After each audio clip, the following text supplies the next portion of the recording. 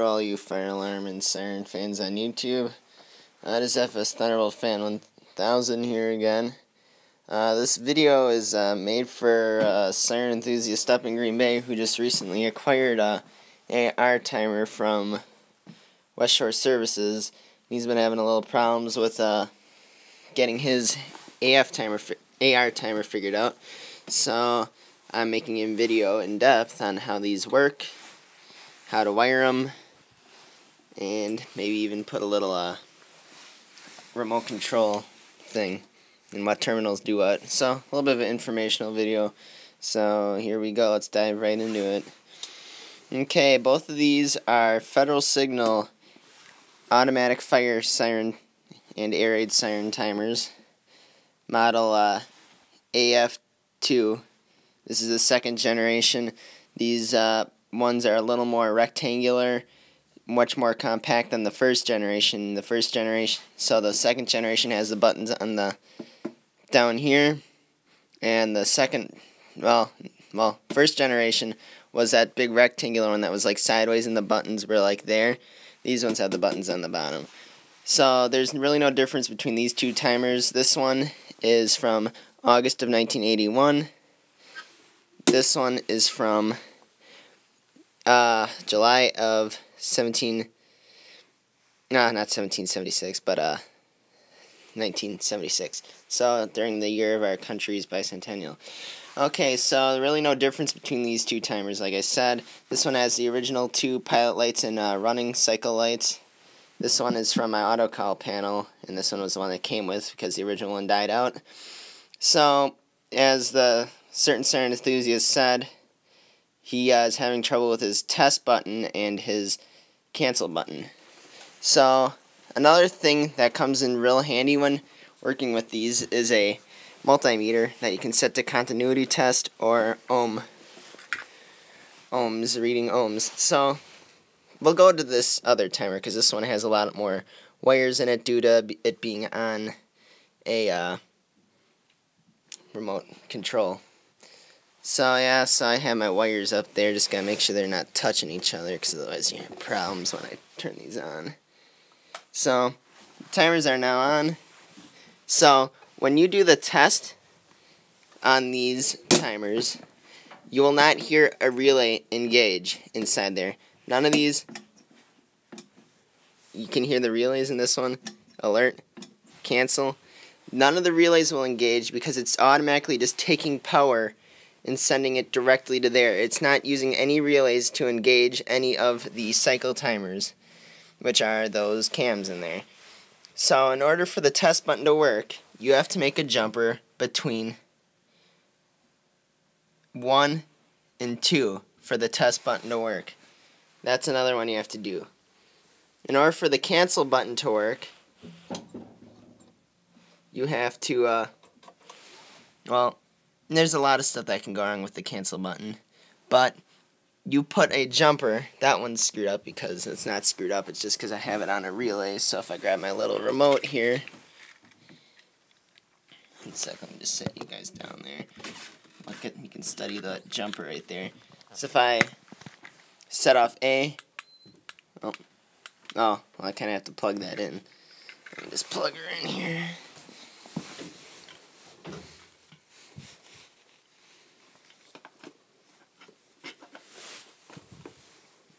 If I plug in my relay. So that's for, I think, fire.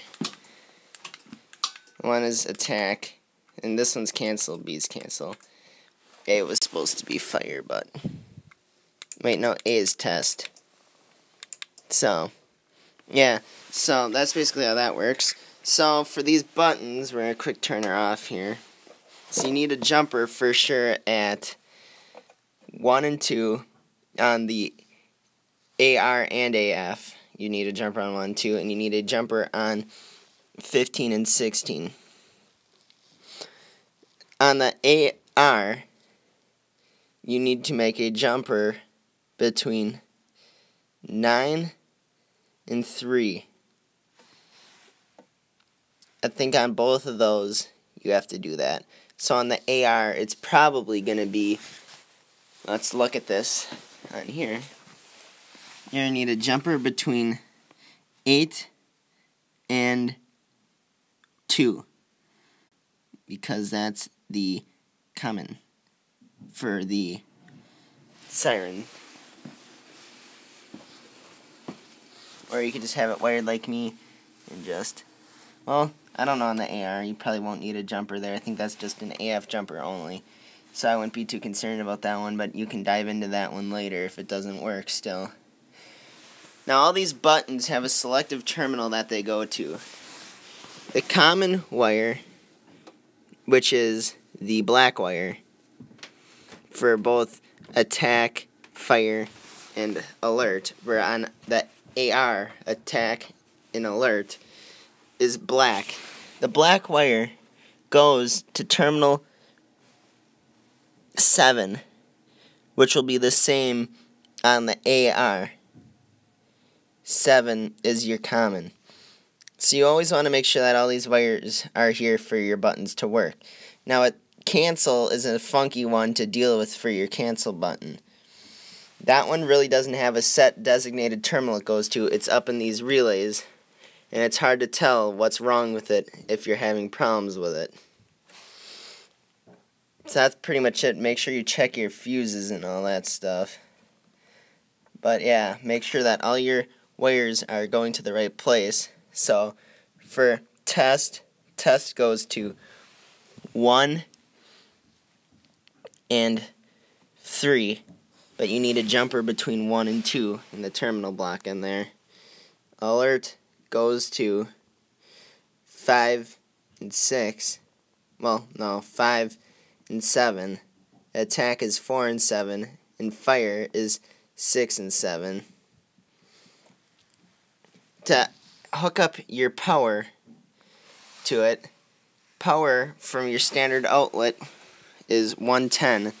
That connects to terminals, 9 and 10 in the AF. Yeah, for 110 volts.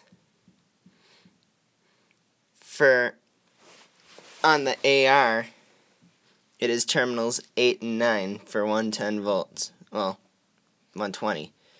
On the AF for 240, you hook it up to terminals 8 and 10. And then on the AR, it's going to be probably 7 and 9, if I had to guess. Yep, 7 and 9 for 240 on the AR. So now that we're done with pretty much the wiring of it, oh yeah, and then for on the AR, or on the AF, for your air raid, signals of attack and alert, that goes, one end of your wire goes to the terminal 10. The other end comes from terminal 2. So that's important. So for your air raid signal, power contactors, power supply goes to terminals 2 and 10. And on the AR, it goes from 1. Well, yeah, that's the way it works. On the AR, it's kind of hard to explain. So now we can dive into things. So this is your power transformer. The AFs and ARs run on 110 volts for the most part. There are components in there that can run off of pretty much any voltage, but there's components in there that are set to run on strictly 110 versus 240.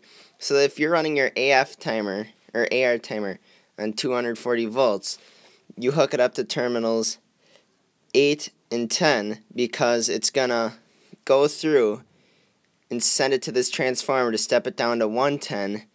So that way you do not fry your clock motor, which is an example of something that runs off of solely 110 volts. So that's the purpose of this. And a lot of these jumpers and stuff are necessary because if you have a Cyratrol, one of those blue boxes, you're going to have a wiring harness if I can find it. I'm not going to spend too much time on it, but it's a wiring harness with a lot of wires in it that connect to the different spots in the Cyratrol that activate the AF or AR timer. So that's why a lot of these jumpers are necessary, but if you have it hooked up to a Cyratrol, the jumpers are not necessary. necessarily. Okay, so now there are two types of AF and AR timers, other than the series they are, like Series 1 and Series 2, but there are two different types. So these are the standard AF timers, these two. Both of them have the 3-minute wheels, 3-minute cam cycles. So what that means is, if I were to press alert, this timer is going to cycle for 3 minutes. So you'll have a 3-minute alert cycle. Federal Signal also had a timer called the AR5.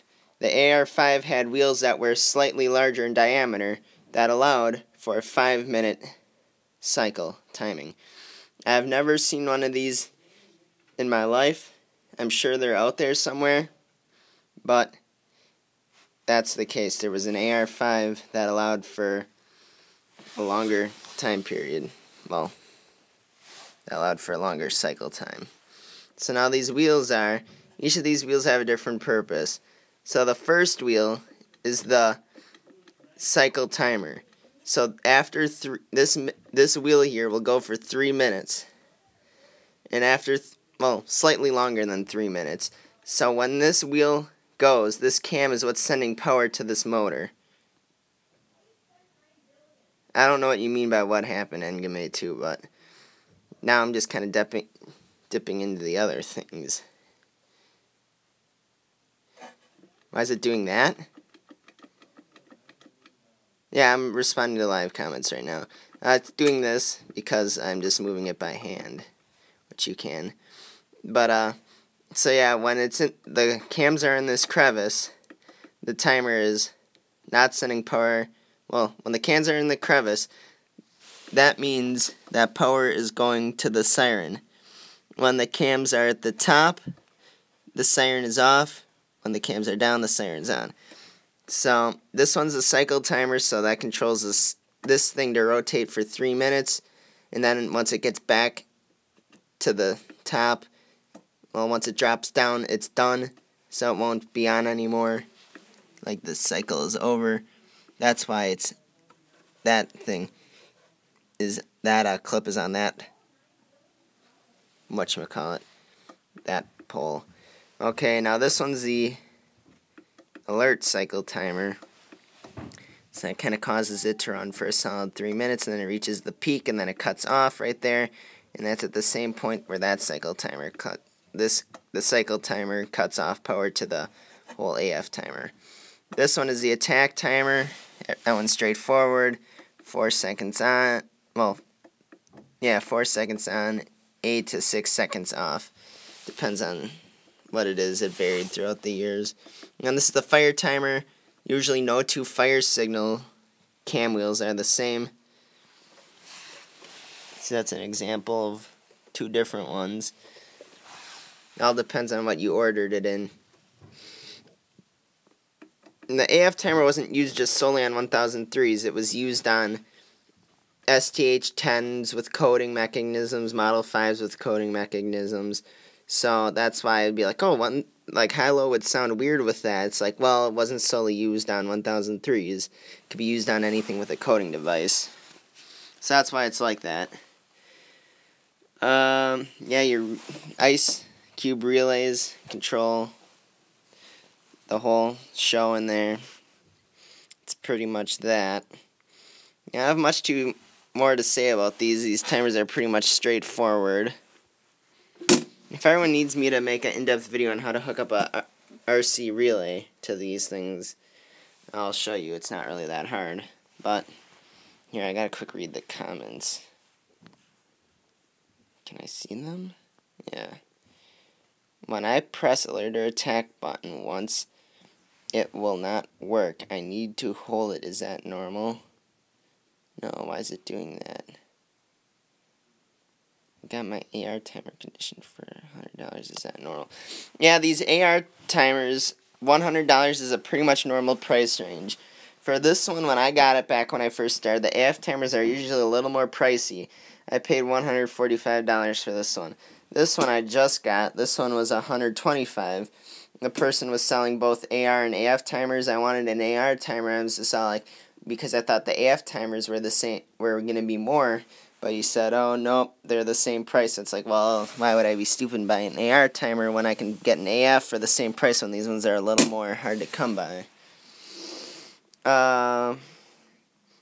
Why your thing isn't working normally, it would really help if you would put voice in your videos so that way you can explain what you're seeing and stuff, and understand that your mic is broken, Engamate, but it'd really help if you could talk in your videos like I do, because then you can explain to others what's seeing and what's going wrong versus having a really long comment battle. Well, not really battle, but trying to explain to people over comments. But yeah, that's the most common problems, is not having 1 and 2 jumpered, not having 15-16 jumpered. So yeah, that's pretty much it. Pretty long video. Thanks for watching. Eventually I'll make a video on my RC3, because that thing's pretty fun. Maybe not today, but we'll see. 1003 is going back together today, so I gotta go get hardware after this, but that's pretty much it. Thanks for watching, everyone. Have a good day.